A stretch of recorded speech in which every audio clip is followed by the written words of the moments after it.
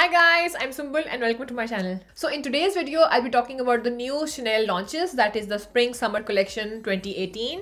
I bought a few products from this collection and I swatched all of the products from this collection in store, and I bought the ones I really liked and which I considered were really worth trying out. So you may have noticed that they came out with a very colorful eyeshadow palette also, and I swatched all of the shades from that in store and most of them didn't impress me much. I did like a couple of the shades, but I thought it not wise to just get the palette for the two shades that I did really like. So if you are very tempted to buy that palette, I would first recommend swatching the shades in store, because although a couple of them are really very good quality and pigmented, but there are some that are very low in pigmentation and don't really impress much. So just be aware of that. And the other thing which I was very keen to swatch in store was the lip duo.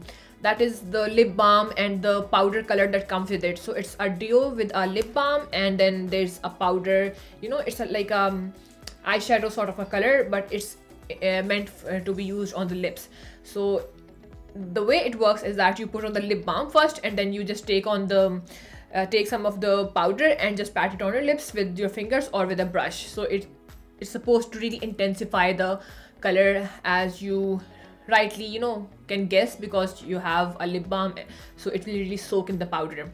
So I was really, you know, very keen to try that out also in store, but I was disappointed to see that they only had 3 shades so far. So there are only 3 duos at present, and I think one of them is a very pinky shade and the other 2 are very bright reddish oranges sort of shades. So that's why I didn't buy that, but I really thought it was a very interesting concept and I wanted to buy it, but just because of the lack of variety in the shades, I didn't buy it this time, because I was not very keen to buy more reds and oranges and pink, because I already have tons of similar shades in my collection. So I was hoping to try something different. But maybe if Chanel you're watching, please give more variety in those duos so that I can also be tempted to buy one. So anyway, now let's talk about the products I did buy. So I bought 4 products from this collection. 2 are lip products and then 2 eyeshadows. So they are individual eyeshadows and they are the Ombre Premiere Longwear Powder Eyeshadow. And one is in the color number 40, Gris Anthracite. I'm not sure if I'm pronouncing it correctly, but that's how it's spelled. So I don't know if there's a fancy way of pronouncing it. So number 40, and then there is this number 38, Titane.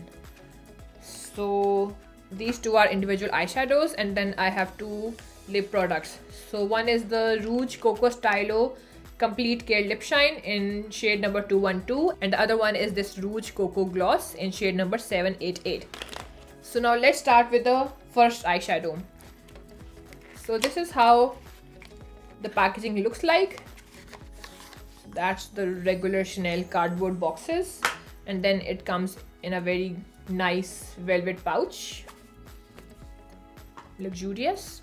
And then this is how the individual shadow looks like. So this one is number 38, Titane, and this is how the shadow looks. And then it also comes with these 2 small mini eyeshadow brushes, one with the sponge applicator and then one with the regular bristles.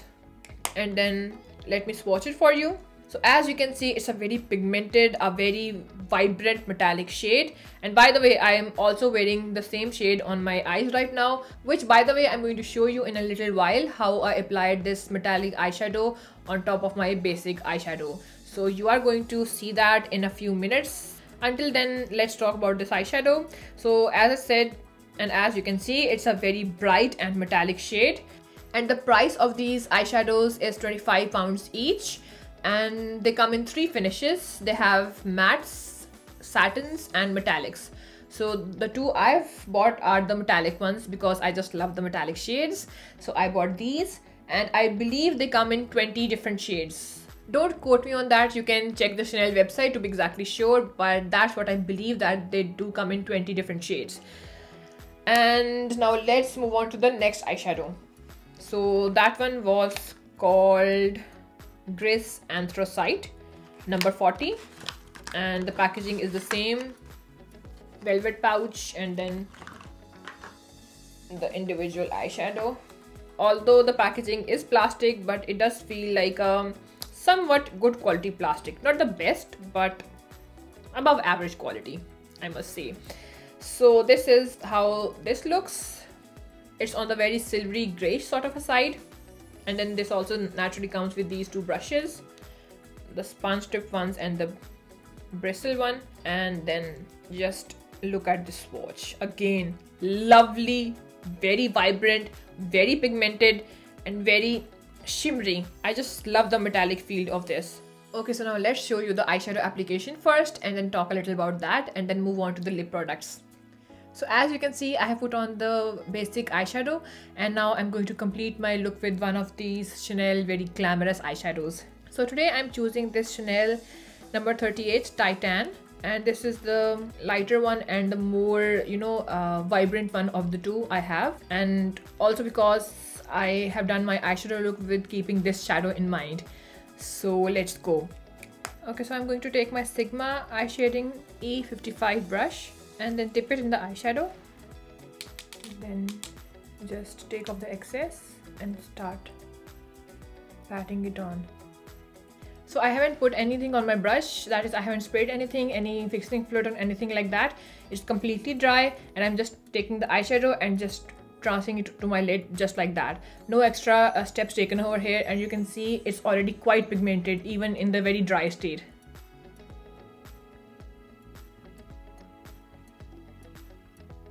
So that's how it looks with the brush. Now I just want to check how it turns out when I use my fingers to pat it on.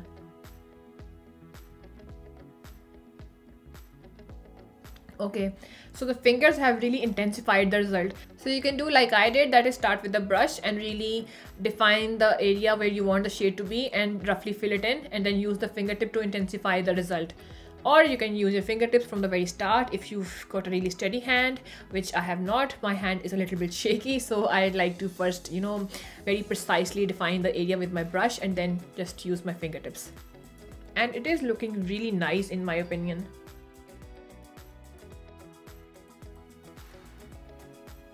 Okay, so as you can see, I have put on the Chanel eyeshadow on both of my lids, and now I'll just see you shortly after I put on the eyeliner and just do my finishing touches.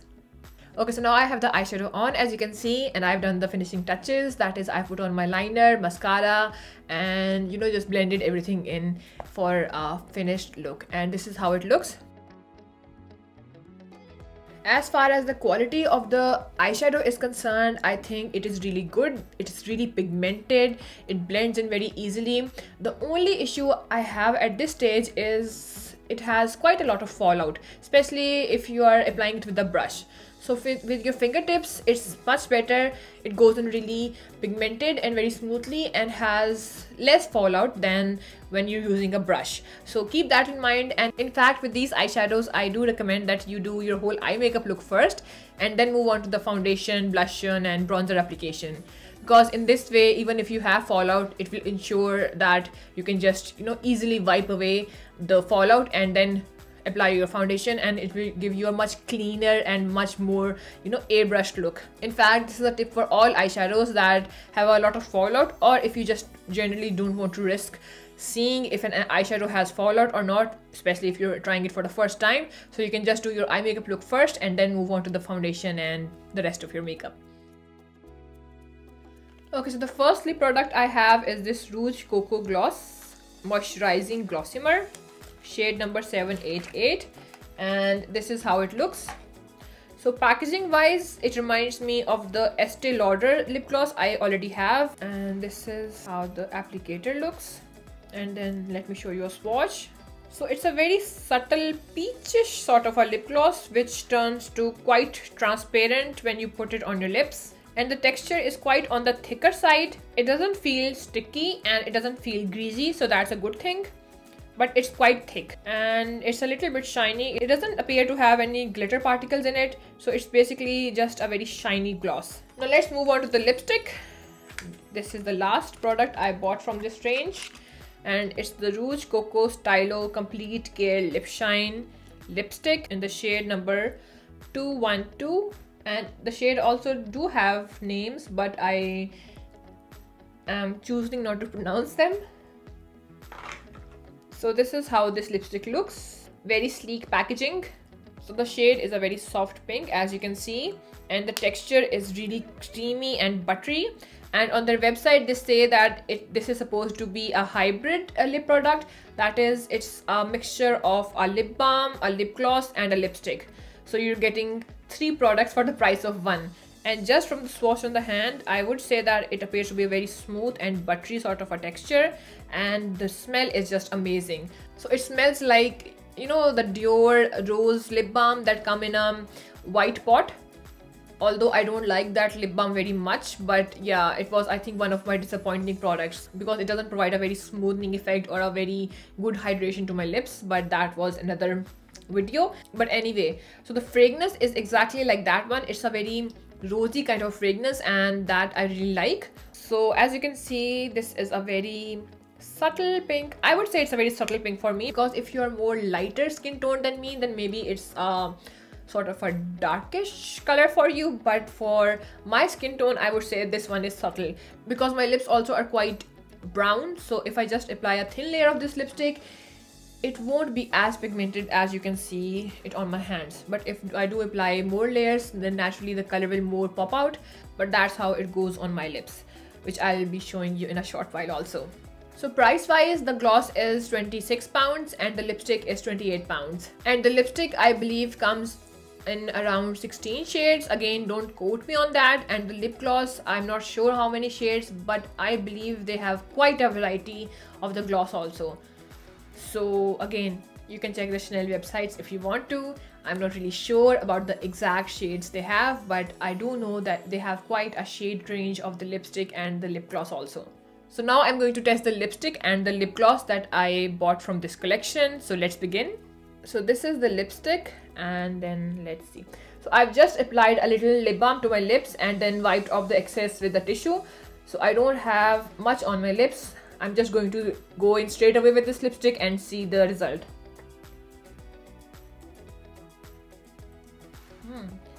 It is quite pink. Oh god, it smells lovely.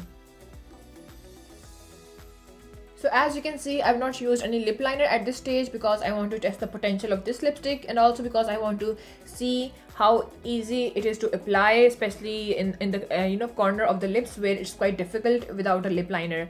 So that's how I normally test my lipsticks, because with a lip liner, all lipstick can give a pretty neat and very put together look. So if you do want to really test a lipstick, I'll suggest doing it without a lip liner first. In that way, you can see how easy or hard it is to achieve a sort of a tidy look and how pigmented it is, because with the lip liner, it adds to the pigmentation. So without it, you can see how the color looks on your lips on its own. So it's always better to not use anything and just go straight with the lipstick first in order to fully assess it, if you know what I mean. So for first impressions, it has a very, very excellent smell. And then the texture, oh god, it's the smoothest, creamiest, butteriest texture I have ever seen in a lipstick. It went on really smoothly. It just felt like I was applying a very, rich lip balm to my lips. And the pigmentation, I'm also very happy with it. It gives the right amount of shine and color to my lips. So I guess their claim that this is a lip gloss, lipstick and lip balm rolled in one, I think it's not far from the truth, because I'm just loving this hybrid formula. The only thing I would say, because of the shape of the lipstick, it was not very easy to reach the corner. So naturally I would need a lip liner with it. But so far, for first impressions, I'm just loving this. And as far as the staying power and the wear time, I can't comment right now because this is just the first impressions. But if you're interested, you can comment below and I will tell you how it wears over, let's say 8 hours, 9 hours, 10 hours. And if it stays like this all day, or if you have to reapply it, and how often do you have to reapply it. So if you're interested, comment below and I will make sure to reply to your comments. So now, although this lipstick is itself very shiny, but we still have to try the lip gloss. So I'll just try to apply it on top of this. So this is the ROUGE COCO Gloss Moisturizing Glossimer, and the shade number is 788, dull gold kind of a color. And now let's see how it wears on the lips. So I'll just pop it in the middle because I have a feeling that if I apply it all over my lips, my lipstick is going to bleed through everywhere. Okay, so I'm noticing a very subtle effect because as I told you and as you can see that the lipstick already was really shiny and bright. So I don't notice a very noticeable difference. And I think it was not really fair to apply it on a very already shiny lipstick. So I think I will change the lipstick and then again try it so you can better judge if it's any good or not. So I'm going to apply this L3 Sisley, one of my very favorites, on my lips. It's a very dull nudish kind of a color, pinkish nude, but I just love it. So I have my lipstick on as you can see, and now let's again attempt to try this out. So this is attempt number 2. So I don't know how much you can see on camera right now, but this is a very subtle shiny gloss. So it will not give you a very glittery or sparkly effect, but it will make the lipstick a little bit shinier. Not a lot, because I have a ton of other glosses that give a much more shinier look than this one. This is a very subtle shiny gloss. So I don't know how I feel about this right now, because as this is the first impressions video, it's too soon to say. Maybe if I try it on its own and see if it gives a very natural shine to my lips, maybe it'll be more better wearing it on its own. So I need to try that out and maybe test it out with some other lipsticks. But so far, this hasn't really impressed me much. So this was all guys. I hope you enjoyed watching this video. Again, don't forget to like, comment and share this video and subscribe to my channel for more beauty videos every Wednesday. Until next time, stay beautiful.